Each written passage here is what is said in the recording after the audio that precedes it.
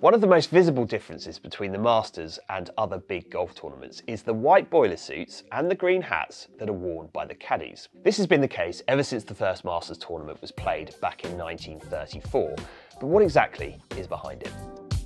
Well, until 1983, the players weren't actually allowed to bring their own caddies to the Masters. Instead, all of the competitors were allocated one of the local caddies who were employed by the club. These were poor African-American men from the nearby community. The members insisted the caddies were given the white boiler suits to help them look smarter. When the policy changed, allowing players to bring their own caddies, the rules about the boiler suits remained in place.